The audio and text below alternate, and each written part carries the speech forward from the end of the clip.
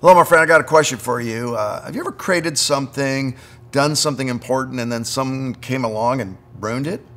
Like you mopped the whole house, and all of a sudden the kids and the dogs come home with the muddy feet, or you write a beautiful song, and someone sings it at a wedding, but they're atonal and have no rhythm. Or maybe you paint a beautiful picture, and someone paints right on top of it.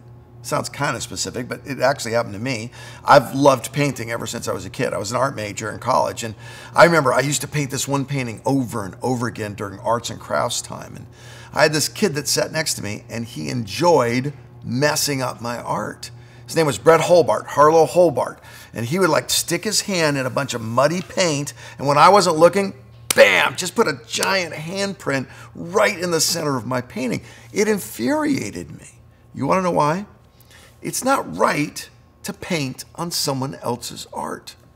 This is the exact exhortation that Paul gives to the Corinthians when they start to lower their moral authority, when they start to make excuses about their behavior. He says, when you actually do bad things to your own body and each other, it's like you're painting on the art of God.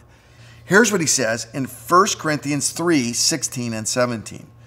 Don't you know that you yourself are God's temple and that God's Spirit dwells in your midst? If anyone destroys God's temple, God will destroy that person, for God's temple is sacred, and you together are that temple. If anyone destroys God's temple, in other words, if you paint on God's art, it gets God's most fierce response. Do you not know? God lives in you. Now you think about this, and it works on several angles. Paul is speaking to this highly Greek audience with some really significant Jews in it. You got to understand, what was the Greek temple like? Well, they didn't do sacrifices in the Greek temple. They did them outside the temple. What they brought to the Greek temple was called a votive offering. It's a free will offering. In other words, you would go into the Greek temple and you'd say, I'm giving this of my own free will because I'm grateful to you, God. The Jewish temple is a little bit different. You did the sacrifices in the temple, in the presence of God, in the Holy of Holies. He's comparing us to the Holy of Holies. If you're Greek, you're listening to this and you're going, man, I'm supposed to freely offer my life to God. And if you're Jewish, you get this sense. I'm in the presence of God always. God is near me always. My friend, what would happen if today you and I took this seriously? And we said, because God loves me, I'm not going to mess up his art.